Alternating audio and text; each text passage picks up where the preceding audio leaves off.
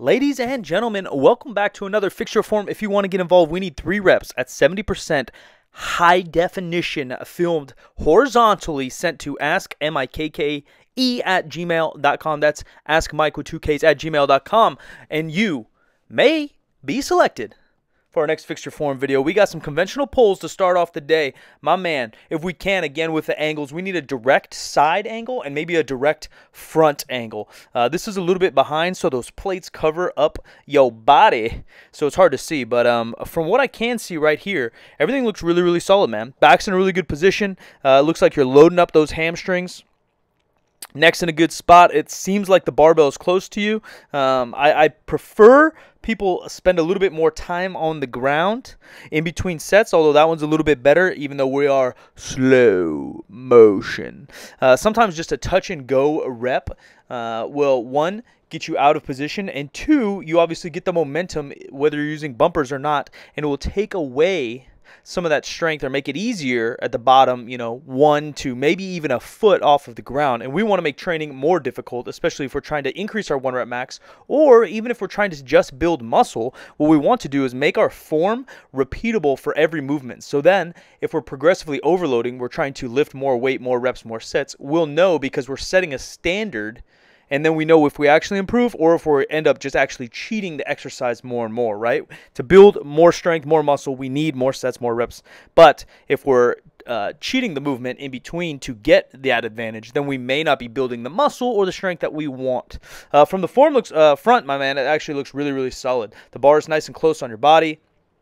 As we said before, back's in a good position. Shoulders are directly over the barbell. Not much to critique right there, to be honest. Little garage workout. Got the running shorts, shirt off, summertime. Summertime. That's the best Cool in the Gang / Will Smith remix I could do for you guys. If you want me to be a YouTube rapper, just comment below. I'll maybe come out with a verse, maybe even a whole album. I mean, if Kanye can come out with a 7-song album, I could come out with a 3-song album and call it an album, and maybe we could hit some charts. I've always wanted to be a hip-hop artist.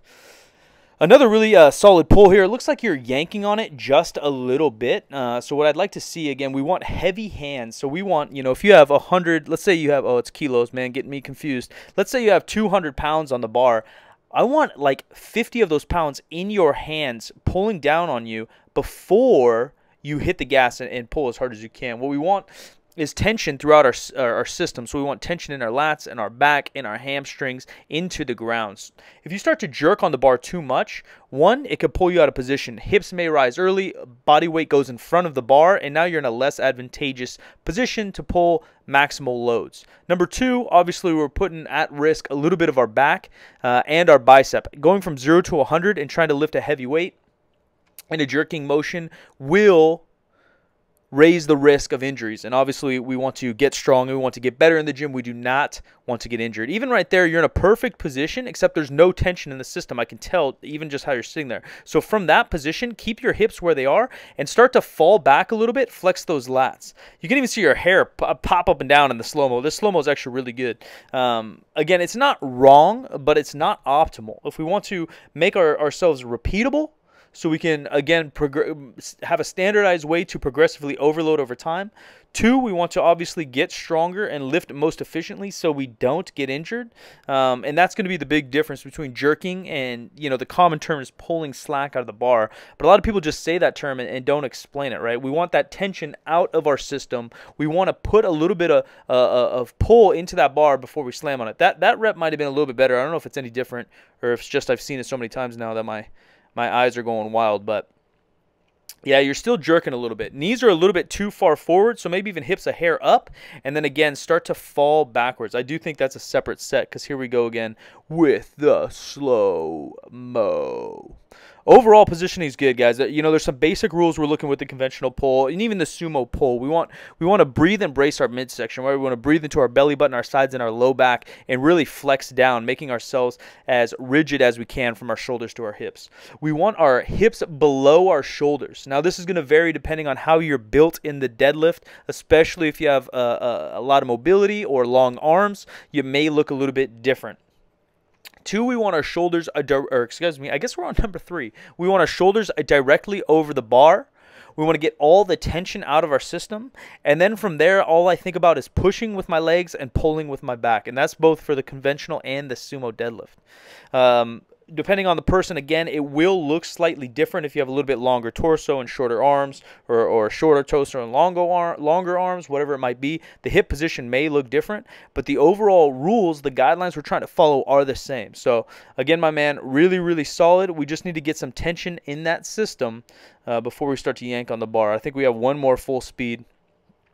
I don't know if we went up in weight or if it's still the same. Let's see what we got. Give it all you got. Give it all you got. Name that movie below, and you will win an invisible balloon sent to you by a mailman that doesn't exist. Ladies and gentlemen, if you do enjoy the content, be sure to subscribe. Smash that thumbs up button. We're dropping new videos Tuesday, Wednesday, Thursday, Saturday, Sunday. And I know it seems a little bit random, but ladies and gentlemen, I got a bunch of traveling, a bunch of vlogs, and a bunch of food on the way. Fitness is a part of my life. It'll always be a part of my life. It'll always be part of this channel. But we're going to be cruising around, hopefully share my experiences with you guys. We got Mama's Boys podcast trip heading to Texas coming up right now. And be sure to check out Mama's Boys podcast on iTunes. 2 new episodes a week. It's with Omar Isuf, the one and only Surf Clam. I think you guys will really enjoy it. You know, the podcast is a great way for us to talk about things non-fitness. We kind of ramble. Sometimes we talk about life. Sometimes we talk about business. Sometimes we talk serious. Sometimes we joke around. Some hot topics or hot trend videos. Moving on to our next conventional polar. Let's see what we've got. So this is a common mistake I see too. It's not necessarily wrong again, but I don't think it's optimal. People will try to squat the weight up in a sense. So when he's dropping his hips to get to the bar, he's jamming his knees forward and over. Rather, I'd like to see you almost tilt backwards and lean back and get those hips behind the bar. The difference is going to be, one, there's going to be less tension in your hamstrings when you're jamming those knees forward, and two, your shoulders are going to end up over the bar. So a big cue that helps for me, and I think many others, is that, see right there, that's what I'm talking about. And so you can even see his shins are basically fighting his lats on where the bar needs to go. You want to pull that bar into you, and you want your momentum almost heading backwards. A perfect bar path for a conventional pull is either straight up or even back towards you.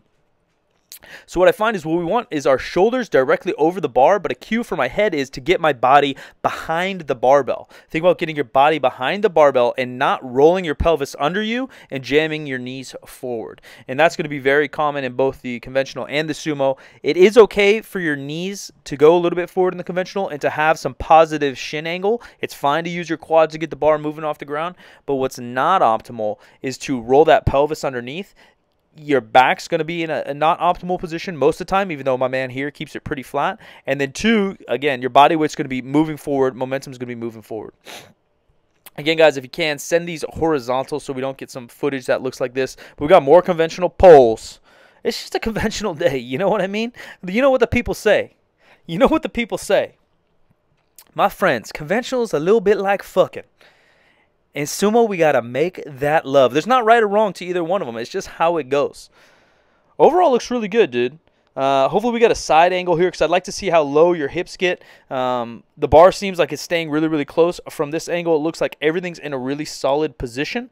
One thing, as always, guys, we want to make it repeatable. So as much as you can focus on yourself, you can film yourself and review your own footage from the front and the side, and just make sure that you're doing the same things over and over. Just like shooting a free throw in basketball, just like going to the golf range. In golf, you want each stroke, each shot to look the exact same. So then no matter what weight you're lifting, whether it's 50%, 80%, or 100%, or going for a new PR, those repeatable movements not only are ingrained in your brain, ingrained in your body, and all you can focus on is pushing that weight as hard as you can because you've practiced perfect form over and over so many times. From the front, again, it is hard, but it seems like you might be a little bit over the bar. It's a common theme today. Again, we want our shoulders directly over the bar, not in front of the bar. So when you're looking straight down, you almost want to have an exact same line. And right here, it looks like you may be a little bit too far forward, which, again, maybe you're jamming your knees forward to get into that position, or we're not leaning far enough backwards. You know, we talk about kind of a teeter-totter effect, where people talk about almost making that bar float. Hopefully this is the same gentleman. I think the gym looks different. No, dang it, I think it's a different guy. I think it's a different gentleman we got here, but for my man is in the back. Oh, no, it might be the same. Head position, hat looks the same. Yeah, so I'm kind of right. I stand a half right. What I want still is hips high, a hair higher, and start falling back. That's going to help, 1, pull the slack out of the bar, 2, load our hamstrings. By loading our hamstrings, we have to shift our weight backwards, as rigid as our midsection could be, and shift our hips backwards. And then 2, that'll automatically put your shoulders in the optimal position to pull. Ladies and gentlemen, again, I appreciate you guys so much. 5 videos a week. Tell your friends. Tell your mama. Tell your kids. Hide your wife. New videos Tuesday, Wednesday, Thursday, Saturday, Sunday. I'm going to be back on the Twitch grind as soon as I get back from Texas. We got more vlogs, more food coming. Me and Omar are going to explore some Texas barbecue and hopefully share it with you guys. And again, Mama's Boys Podcast, iTunes, Spotify, wherever you want to check it out. 2 new episodes a week. Thank you all for so much support. I'll catch you guys in the next video. I'm out of here.